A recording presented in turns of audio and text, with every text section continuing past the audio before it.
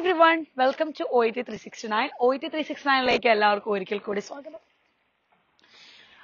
മെയിലെ OET exam postpone ചെയ്തു. ഇപ്പോൾ ജൂണിലെ OET എക്സാമും പോസ്റ്റ്പോൺ ചെയ്തു. ഇത് പഠിച്ചിട്ട് ഒരു കാര്യമില്ല. ഇതിങ്ങനെ ആണ്.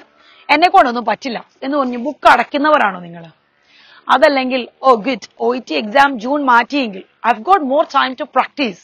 എനിക്ക് പ്രാക്ടീസ് ചെയ്യാൻ ഇനി സമയമുണ്ട് എന്ന് പറഞ്ഞ് ബുക്ക് വീണ്ടും തുറക്കുന്നവരാണോ നിങ്ങൾ? ഞാൻ പറഞ്ഞ പോലെ ബുക്ക് വീണ്ടും തുറക്കുന്നവരാണ് നിങ്ങളെങ്കിൽ നിങ്ങളെന്ന് നിങ്ങൾക്ക് വേണ്ടി ജീവിക്കും. അതല്ല ഞാൻ പറഞ്ഞ പോലെ ബുക്ക് അടയ്ക്കുന്നവരാണ് നിങ്ങൾ, ഫസ്റ്റ് കാറ്റഗറിയിൽ പെടുന്നവരാണെങ്കിൽ നിങ്ങൾ ഒരിക്കലും നിങ്ങൾക്ക് വേണ്ടി തന്നെ ജീവിക്കില്ല. നമ്മൾ എന്നും പറ്റാത്ത ആഗ്രഹങ്ങളും നടക്കാത്ത സ്വപ്നമായിട്ട് you all just curse each other. അവൻ പോയി അവള് പോയി എന്ന് മാത്രമായിരിക്കും നമ്മൾ വിചാരിക്കുന്നത്. ശരിയല്ലേ? So if your exam is postponed, it's not the time to be lazy. It's the time to practice more. അങ്ങനത്തെ ഒരു ആറ്റിറ്റ്യൂഡിൽ വേണം നമ്മൾ ഫസ്റ്റ് ഓഫ് ഓൾ OET എക്സാമിനെ ഇപ്പോൾ കാണാൻ. I know it's not that easy. If it was easy, everybody would have done it. Easy ആയിട്ടുള്ള കാര്യങ്ങൾ എല്ലാവരും ചെയ്യും അല്ലേ? Do you want an A score or a B score in your OET exam? Do you really want it? നിങ്ങൾക്ക് deep ആയിട്ടും from the bottom of the heart, do you want it? അങ്ങനെയാണെങ്കിൽ you may have to hard work. You may have to take sometimes tough decisions in your life, and you may have to be patient. And when you combine these three things, you get the best result, and you will get the greatest achievement that you can ever have. നമ്മളെല്ലാവരും OET എഴുതുന്നത് ഒരു dream കൺട്രിയിൽ പോയിട്ട് ഒരു professional registration വേണ്ടിയാണ് അല്ലെ? അപ്പോൾ അത് നിങ്ങൾക്ക് സാധിക്കണമെങ്കിൽ നിങ്ങളുടെ ലൈഫിൽ കുറച്ച് സാക്രിഫൈസ് ചെയ്യേണ്ടി വരും. എനിക്ക് സത്യം പറഞ്ഞാൽ ഓർമ്മ വരുന്ന ഒരു 2 years ബാക്ക് നടന്ന ഒരു കാര്യമാണ്. And I was not that A professional that time. I was just casually helping people out. അതായത് UK NMC OET exam accept ചെയ്ത സമയത്ത് ഞാൻ ജസ്റ്റ് കാഷ്വൽ ആയിട്ട് ഹെൽപ്പ് ചെയ്യുന്ന ഒരു ടൈമിൽ എന്നെക്കാട്ടിലൊക്കെ ഒത്തിരി സീനിയർ ആയിട്ടുള്ള ഒരു ചേട്ടൻ എന്റെ അടുത്ത് ചുമ്മാ ഹെൽപ്പ് ചോദിച്ചിട്ട് വന്നു, ഒന്ന് പറഞ്ഞു കൊടുക്കാമോ എന്ന് ചോദിച്ചു. I was happy to help.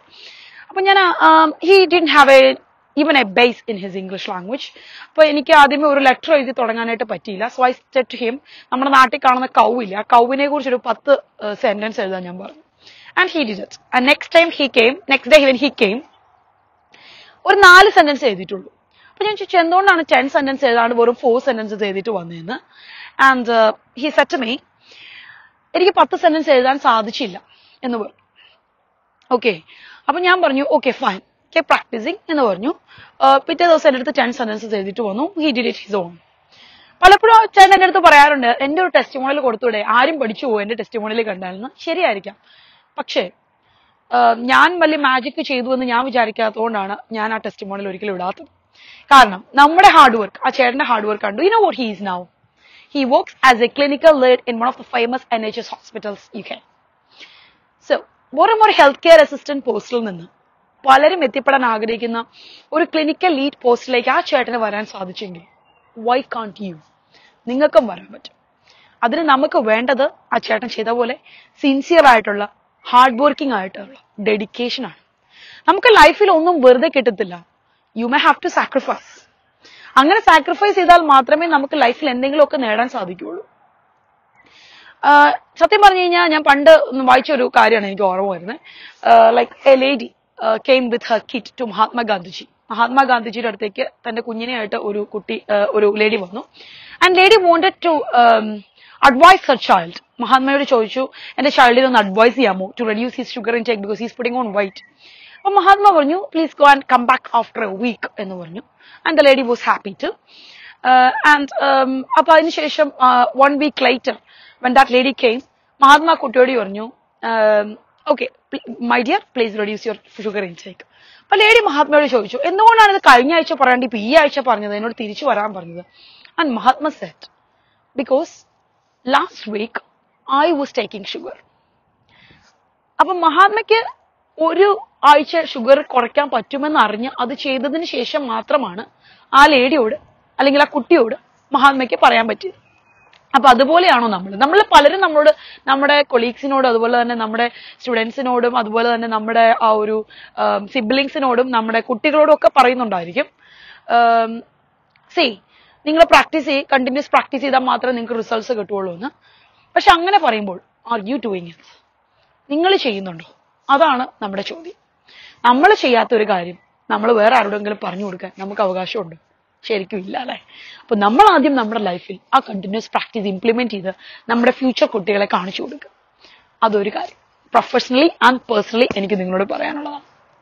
ഇനി ഞാൻ എന്റെ ലിസണിങ് ചെയ്യുന്ന പല എന്റെ സ്റ്റുഡൻസിനോട് ഞാൻ പറയാറുണ്ട്, നിങ്ങൾ ലിസണിങ്ങിന് വേണ്ടി എന്താണ് പ്രാക്ടീസ് ചെയ്യുന്നത്? പലരും എന്നോട് പറയും ലിസണിങ് കേട്ടോ ഒന്നും മനസ്സിലാവത്തില്ല. And when I ask them what they do is listening കേൾക്കും, OET കേട്ടു, 27 കിട്ടി മാറ്റി വെച്ചു, 28 കിട്ടി മാറ്റി വെച്ചു. പക്ഷെ ആ സ്കില്ലിനെ ഇംപ്രൂവ് ചെയ്യാൻ അവരൊന്നും ചെയ്യുന്നതായിട്ട് എനിക്ക് അറിയുന്നില്ല. ഓക്കെ, അപ്പം ഞാൻ അവരോട് പറയുന്ന ഒരു കാര്യം, പലരും ബിസി ആയിരിക്കും, പലർക്കും ആ പോഡ്കാസ്റ്റും ബാക്കിയുള്ള കാര്യങ്ങളും ഒന്നും ഇരുന്ന് കേൾക്കാനായിട്ടുള്ള സമയം ഉണ്ടായിന്ന് വരില്ല. അപ്പൊ ഞാൻ അവരോട് പറയാറുണ്ട്, നിങ്ങൾ രാവിലെ എഴുന്നേറ്റ് ഒരു കപ്പ് ഓഫ് ടീ അല്ലെങ്കിൽ കോഫി അല്ലെങ്കിൽ ഒരു നിങ്ങൾ ബ്രേക്ക്ഫാസ്റ്റ് ഉണ്ടാക്കുന്ന ടൈമിൽ put your phone on or put your tele on the BBC channel. Listen to the news. അപ്പൊ നമുക്ക് ന്യൂസും അറിയാൻ പറ്റും, ആക്സെന്റും ഫെമിലിയർ ആവാൻ പറ്റും. ചിലപ്പോൾ നിങ്ങൾക്ക് ആദ്യം ഒന്നും മനസ്സിലായിക്കൊള്ളുന്നില്ല, നിങ്ങൾ കീനായിട്ട് ശ്രദ്ധിച്ചിരിക്കണമെന്നും പറയുന്നില്ല. പക്ഷെ നിങ്ങൾക്ക് ആക്സെന്റിനോട് ഫെമിലിയാരിറ്റി വരും തോറും നിങ്ങളുടെ റിസൾട്ട്സ് നിങ്ങൾക്ക് കാണാൻ സാധിക്കും. അപ്പൊ ആ കോൺസ്റ്റന്റ് പ്രാക്ടീസ്, എക്സാം മാറ്റി വെച്ചോ ഇനി ഈ പരിസരത്തേക്ക് ഞാനില്ല എന്ന് പറഞ്ഞു കഴിഞ്ഞാൽ നിങ്ങൾക്ക് റിയലി നിങ്ങൾക്കൊരു ആഗ്രഹം ഉള്ളതുകൊണ്ടായിരിക്കുമല്ലോ നിങ്ങൾ OET ഇറങ്ങി തിരിച്ചിരിക്കുന്നത്. വീണ്ടും നിങ്ങൾക്ക് അത് വരുമ്പോൾ you all have to start from the beginning. എന്തിനാണ് അതിന് നിൽക്കുന്നത്? കോൺസ്റ്റന്റ് ആയിട്ട് നമുക്ക് പ്രാക്ടീസ് ചെയ്ത് കഴിഞ്ഞാൽ നിങ്ങൾ അന്ന് എന്നെ ഓർക്കും, ഓക്കെ അന്ന് പ്രാക്ടീസ് ചെയ്യാൻ പറ്റിയല്ലോ. നമ്മൾ പലർക്കും ലൈഫിൽ അങ്ങനെയുള്ള അനുഭവങ്ങൾ ഉണ്ടായിട്ടുണ്ടാവും. അപ്പോൾ നമ്മൾ ഇപ്പൊ കിട്ടുന്ന സമയം വേസ്റ്റ് ചെയ്യാണ്ടിരിക്കുക, നിങ്ങൾ പ്രാക്ടീസ് ചെയ്യുക. My dear students, my dear channel viewers, എനിക്ക് നിങ്ങളോട് പറയാനുള്ള ഇത്രയേ ഉള്ളൂ. Constant practice will make you win. നിങ്ങൾക്ക് അതിന്റെ റിസൾട്ട്സ് ഉറപ്പായിട്ടും കിട്ടിയിരിക്കും. ഞാൻ ഇന്ന് ഇവിടെ നിന്ന് നിങ്ങളോട് സംസാരിക്കുന്നുണ്ടെങ്കിൽ എനിക്ക് എന്റേതായ കഷ്ടപ്പാടുകളുണ്ട് അതിന്റെ പുറകിൽ. അതല്ലെങ്കിൽ ഞാൻ നമ്മുടെ സ്റ്റുഡൻസ് ഒരു ജോലിയിലുള്ള എന്റെ അടുത്ത് പഠിക്കുന്ന മിക്കവരും ജോലിയിലുള്ള ആൾക്കാരാണ്, അവര് വർക്ക് ചെയ്തുകൊണ്ട് പഠിക്കുന്നവരാണ്, അല്ലാത്തവരും ഉണ്ട്. എങ്കിൽ പോലും നമ്മുടെ എല്ലാവരുടെയും ലൈഫിൽ നമ്മളായിരിക്കുന്നതാവാൻ നമ്മൾ കുറച്ചെങ്കിലും ഒരു എഫേർട്ട് എടുത്തിട്ടുണ്ടാവും. ഓക്കെ, ആൻഡ് എനിക്ക് നിങ്ങളോട് പറയാനുള്ളത്, ഇങ്ങനെ ഒരു എഫേർട്ട് എടുത്താൽ മാത്രമേ നിങ്ങൾക്ക് ലൈഫിൽ സക്സസ് ആവാൻ പറ്റൂ. ഈസി ആയിട്ടുള്ള കാര്യങ്ങൾ മാത്രമല്ല നമ്മൾ ലൈഫിൽ ചെയ്യുന്നത്, നമ്മുടെ ലൈഫിൽ പ്രൊഡക്റ്റീവ് ആക്കുക. Okay, and B positive. For that you can hear good stories, you can read the biographies of great people. അത് നമ്മുടെ ലൈഫിൽ എന്തുകൊണ്ട് ഇംപ്ലിമെന്റ് ചെയ്തുകൂടാ? ഓക്കെ, അങ്ങനെ ഇംപ്ലിമെന്റ് ചെയ്യുമ്പോഴായിരിക്കും നമ്മളെ തേടി നമ്മുടെ വിജയം വരുന്നത്. അന്ന് നമ്മൾ നമ്മൾക്ക് വേണ്ടി ജീവിക്കും.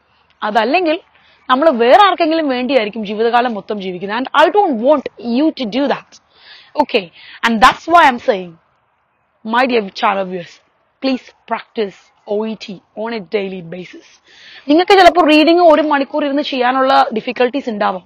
Do at least an A part and do the B part next day. You're still practicing. അതുകൊണ്ട് നിങ്ങൾക്ക് ഗുണം മാത്രമേ ഉണ്ടാവൂ, ഒരിക്കലും ദോഷം ഉണ്ടാവില്ല.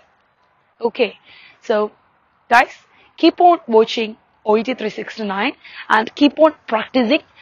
I hope you will all come back to the practice and you will take the exam seriously, and I will be happy to support you all. Keep on watching OET 369. I should be back with another useful session of video shortly, and if you have any queries you can email me at oet369@gmail.com. I've included my WhatsApp number with the description. You can WhatsApp me as well. Okay, and I should be back with another session of video shortly. Many thank you for watching and thank you for all your support. Bye bye.